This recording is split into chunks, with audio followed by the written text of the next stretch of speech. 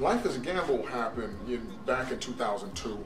It was a record. It's funny how it came out. Life is a Gamble was actually me and JP put that together on the Faith and Chaos record, and actually that was a different version than the original version I did with actually Coolio. How it came about, the producer Jammin' James and Poison Ivy at KMC, Jammin' James of Lighter Shaded Brown fame, they put this beat together and they just asked me to come to the studio and hang out with them.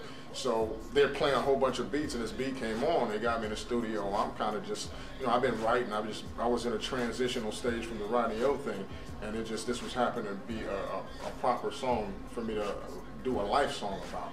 And I actually just closed my eyes and spit the first verse and knocked on the studio window after I got done with the verse. I opened my eyes, just Coolio, straight up. Coolio was like, I got a hook for this shit right off the bat. I didn't even know he was in the building, dog. He just was in another studio. He had heard me spitting shit, and he just like, man, I got something. He came and laid that shit down, and this is how we have Life's a Gamble. It's the original version.